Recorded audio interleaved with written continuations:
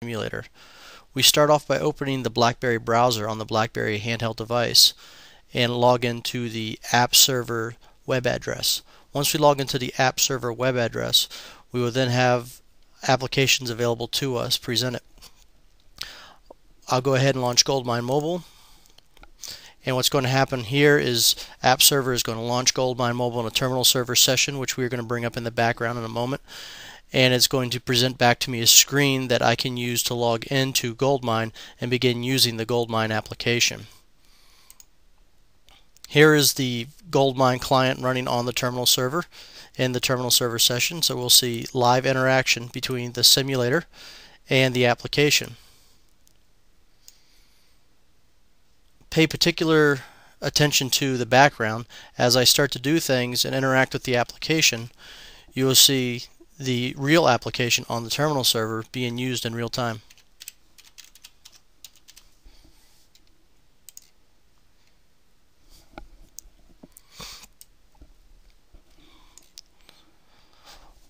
Once we've logged into Goldmine, Goldmine opens up, it's ready for use.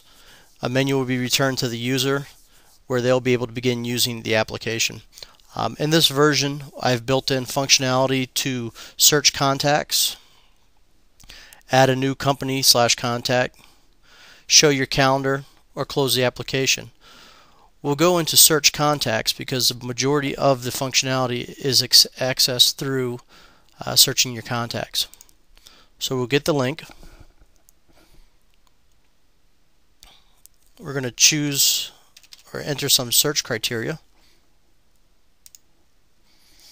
And this is going to go out, open up the search contact screen, plug in information as you see that I've actually entered in through the web browser on the device. It's going to actually put it into the application. So we're driving the application through the UI. And here's the list of the results.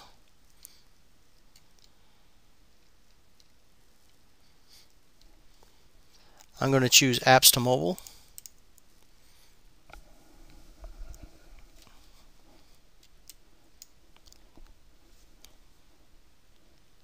Once I choose Apps to Mobile, it's going to return to me the account details for Apps to Mobile. That's the information we see here. And I can see information such as the contact, the title, main phone, email, mobile, fax, the address, website. When you're using a BlackBerry browser, or even a Palm browser for that matter, like a Blazor browser, you have the built-in functionality to simply click on a number and call that number. You also can do the same thing for email. You can click on an email address and email that. So I'll go to the top here and see some of the functionality that we have. I can return to the main menu if I choose. I can add an activity, which adding activity is adding a sale, adding a call, adding an appointment. I can show my calendar. I can view my additional contacts. I can go back and search my contacts again to see if there's somebody different I want to see, or I can close the application out. We're going to first of all choose Add Activity. I can come in here and say I want to add an activity. I want to add a sale, add a call, or add an appointment. I'm going to go ahead and add a call. We'll call Ray. The date's already in there. We'll leave it for today. We'll choose a time. We'll call Ray at 7 a.m. I'll choose to add this. As you'll see, it's going to launch the Add a Schedule Call dialog, plug in the information that we've put in, and schedule this call. It works in the exact same fashion for appointments and sales. Now we come back to our list, and I can go back and access other components of the menu. For instance, I'll do Show Calendar, and this is going to open up the calendar. It's going to pull today's appointments over and display them to me. So I can see here, here's the one I just scheduled. I can see other appointments in sales that I have listed here for today. Another feature we've added into this is to go next day, prior day. So if a user is looking at their calendar, they can go in and go back one day, go forward one day very easily. Or we can choose to go to a specific date. So we can do here, say next day, and this is going to change the focus on the calendar, pull those appointments over, and display them for the user. Now if I wanted to, the appointments that I have, the existing ones, I'm able to edit these or complete them. For instance, we have a forecasted sale here, and I'll open up that forecasted sale and say I'm going to complete activity or edit activity. We'll say we'll complete activity.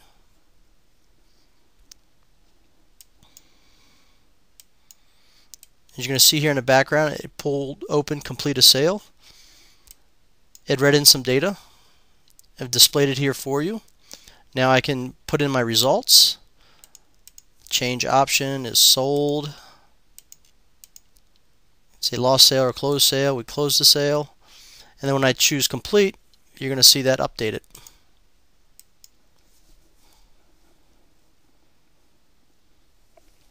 And it's going to bring you back to the calendar and refocus on the calendar.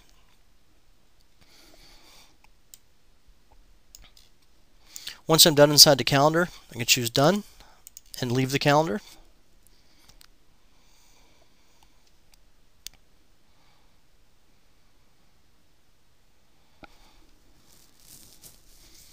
Bring me back to my account details. At this point, I can go in and view my additional contacts.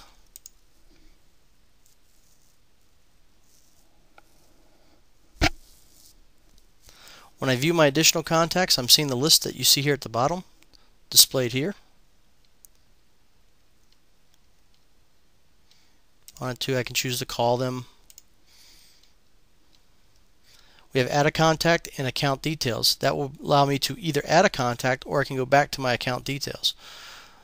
I can go into my additional contacts and view this particular one and say I either want to add an activity or display and edit the additional contact. So I can edit information about the additional contact. I can come here and say add an activity, add a call, call Andy,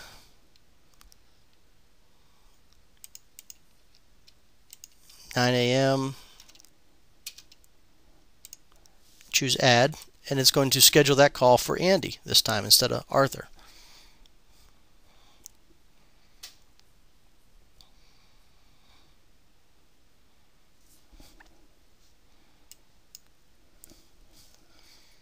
And return us to the main screen. So as you can see, there's a bit of functionality built in here. What we've built into it is the ability to search your contacts, view the details of your contacts, add sales, calls, appointments, edit and close sales, calls, and appointments, view your additional contacts, add additional contacts, and edit those additional contacts. I'll go back now to my main menu.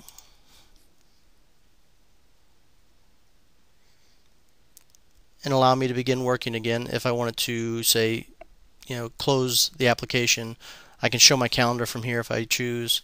I can add a new company from here. I can also go back and search my contacts again. We'll go ahead and say close Goldmine, and this will close the application down in the session for the user's browser and on the terminal server, closing the application out for good.